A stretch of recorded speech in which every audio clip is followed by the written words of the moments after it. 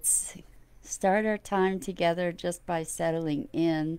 So let's take a deep breath in through your nose. Hold it for a second or two and feel your shoulders as you're holding it. Feel your shoulders, feel your neck, and as you exhale, allow them to relax. And take another deep breath in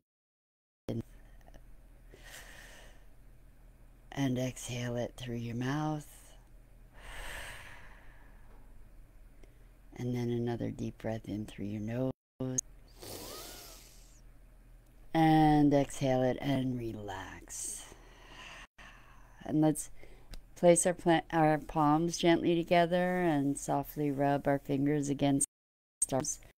Good morning, Dido. And feel the tingling in your fingers and feel the tingling in your palms. Bring yourself present to this moment and welcome. I'm so glad to have this time with you. Today, I want to speak about breakdown. So many of us are navigating challenging times, and we're doing a lot of conversation about reframing.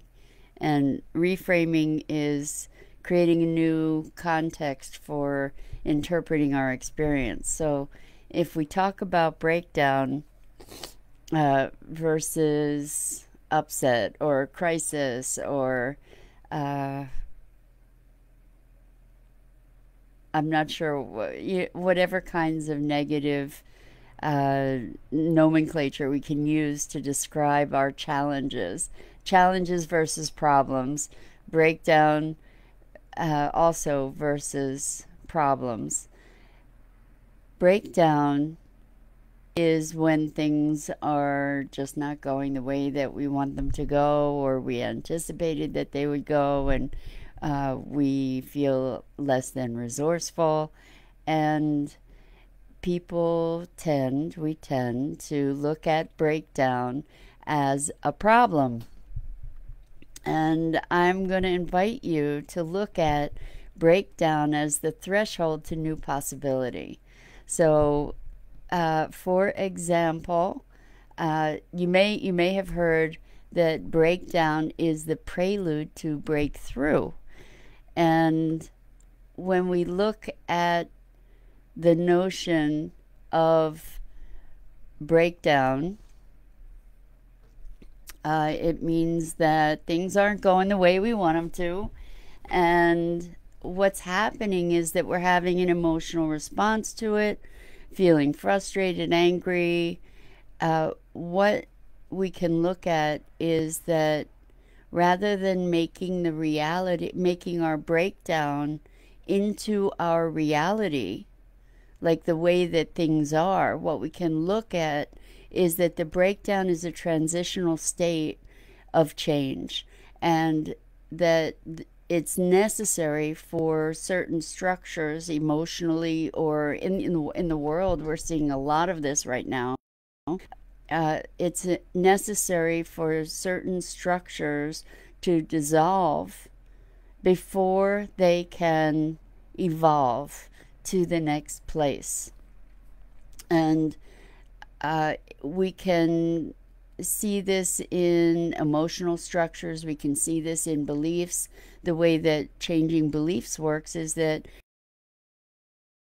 challenge to that is impactful enough to sort of weaken the legs of that belief, to weaken its stronghold, and then there's room for more evidence that weakens that belief, and ultimately that belief crumbles. In the process of its crumbling, it potentially may leave a void that then can be filled by a new belief or a new perception.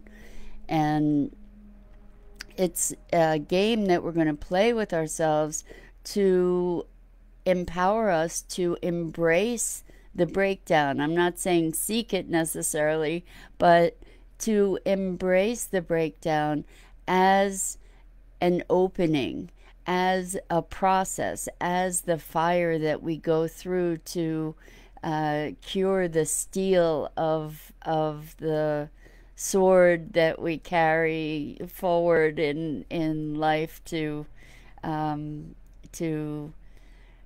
challenge us and strengthen us. So breakdown is a path to breakthrough, and it's also a passage that enriches our resilience and deepens our wisdom if we use it properly. So it's so important to not get caught in the breakdown as the reality. I know the tendency can be when you're in the midst of disappointment or it feels like the world around you is falling apart. The tendency is to make that the reality and project that forward as if it is going to be that way forever. You know, when we go through moods and upsets in our lives. And what I'm inviting you to do is to recognize that moment as simply a moment, that not to make it pervasive, not to extend it into your experience of every corner of your life. And from there, recognize that you are in the process of generating a new experience, a new reality, and most likely new perspectives. So rather than making the breakdown the reality, come to the recognition that it's actually your existing reality breaking down to make room for the next emergence. And we want to honor all parts of ourselves in this new paradigm that we're creating as we're moving into the opportunity to create a new world and to take deeper and greater responsibility for our creation. We want to embrace all aspects of ourselves. Good morning, Lisa Phillips. Welcome. Thanks so much for being here.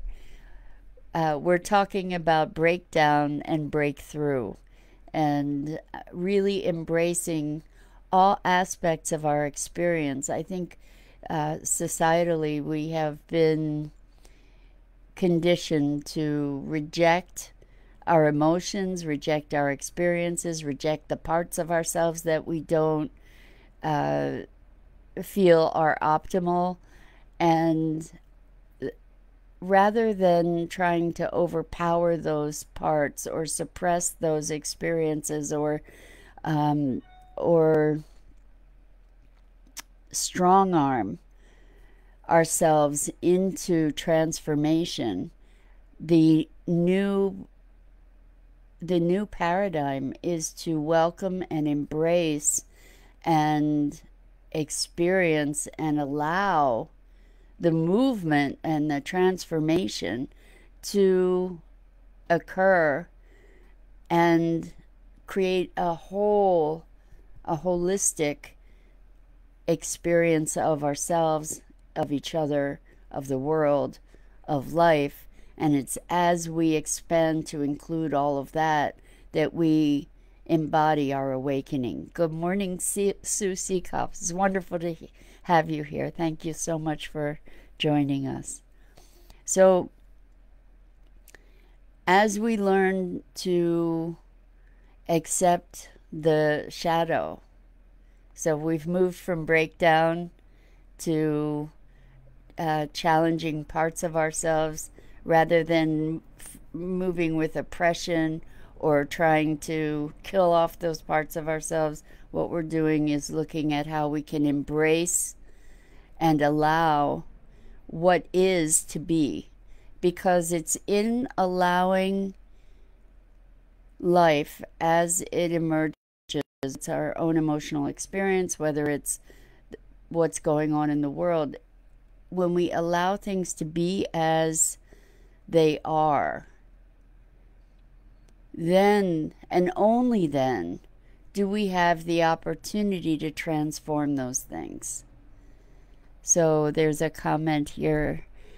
I love that you're approaching breakdown as an in-between space, a liminal space. I love that word, liminal space. In fact, that's going to be the topic for our one of our Broader Edge broadcasts. Not this one. This one tomorrow is going to be about finding your tribe, but the next one is going to be about liminal space. And I'm just going to continue reading this entry here. So, breakdown as an in-between space, a liminal space that is honored, accepted, and that soon transitions into transformation. Exactly. So we get in the core connection work that I do, one of the things that has come to be very, very important in creating transformation is looking at the edges. Looking at the edges between, for instance, good and bad. Looking at the edges between pleasure and pain. Looking at the edges between the objects even that we might perceive, because there is magic in the edges where seemingly separate things meet. That's the transition point. That's the point of awareness and awakening somehow. And breakdown is one of those, what we're declaring as breakdown is one of those transition spaces.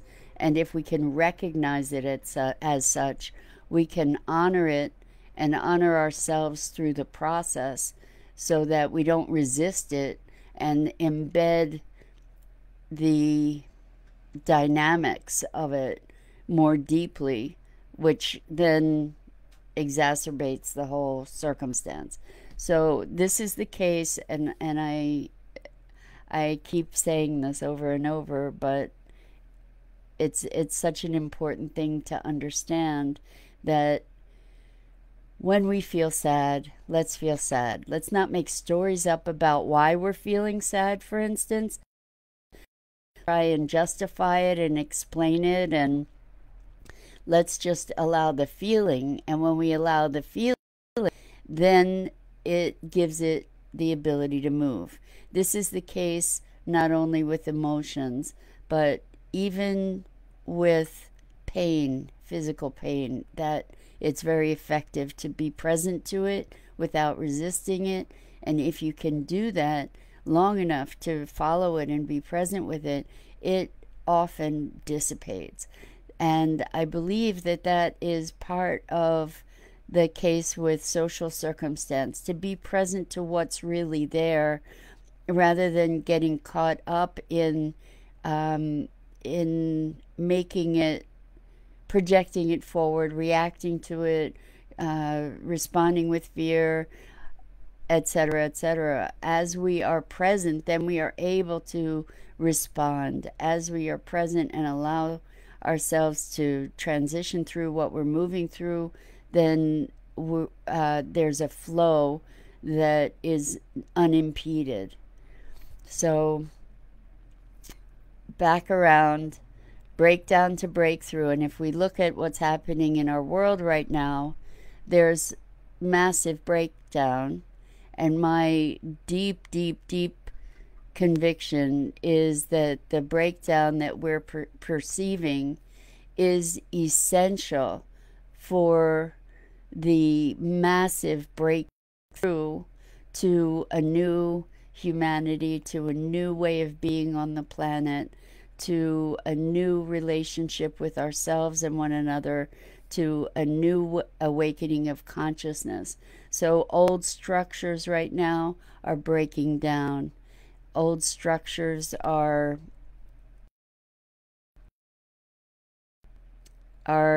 dissolving, and we can embrace this breakdown, as painful as it may be, and recognize the potential on the other side of it. So, with that, I'm going to invite you to check out the other wonderful programming on Enlightened World Network, and be sure to set aside some time tomorrow, Thursday, at 5 p.m. Eastern on Enlightened World Network's Facebook page to see the second broadcast of The Broader Edge, which is a podcast that I have the privilege of co-hosting with 3 other wonderful women, Liz Williams, Sheila Cash, and Terry Angel. And we're having conversations about things that matter, and things that are supporting us all in shaping the new world that we're creating as we live into it. So I appreciate so much your being with me here today. Lots of love, lots of compassion, and I hope you'll come back and join me tomorrow.